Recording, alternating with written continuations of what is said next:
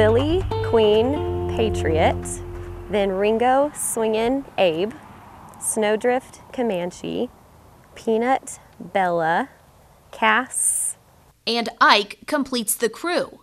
They are all horses housed at Texas Tech's Therapeutic Riding Center.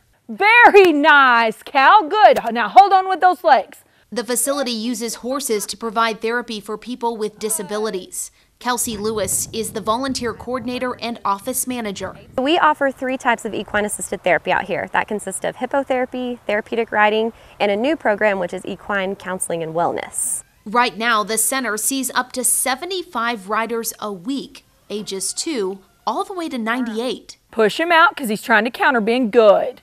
We can see anything from ADHD to muscular dystrophy to spina bifida.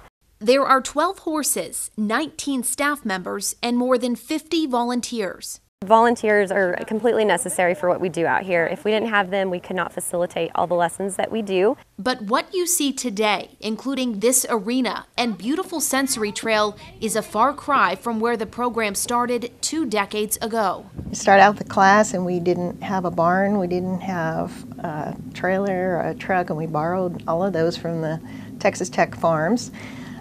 We kept our first 3 horses out there and brought them in here and did our class here in the livestock arena. Heidi Brady is a professor at Texas Tech. It was about 20 years ago, and we decided to start a class here. We didn't have a program or anything, but a class offering to teach students about therapeutic riding. From humble beginnings to an accredited center, one that not only serves the South Plains, but is used to teach tech students, even certifying some to become therapeutic riding instructors. Research is also a focus at the facility. We always saw that there was big differences, especially in young children, in hippotherapy, where they could improve their motor skills.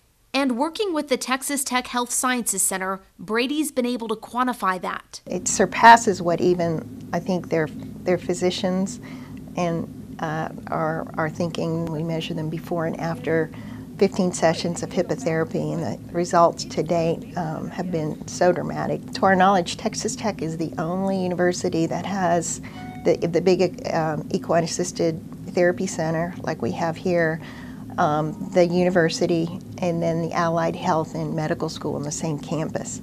And what makes that so beautiful is that we can do this collaborative research like nowhere else in the country. The center continues to grow, recently completing construction on phase 1 of its expanding space. As for the future, Brady says it's unlimited. Did you ever imagine, I guess, 20 years ago that it would have become what it is now? Oh, no. To be honest with you, we had dreams, of course, but we were blessed along the way by so many donors and so many programs that believed in the program, that saw a need that we saw here in Lubbock and the surrounding communities for children and adults with disabilities to be able to better their lives, become stronger. Now hold on with those legs. There is no other place like it.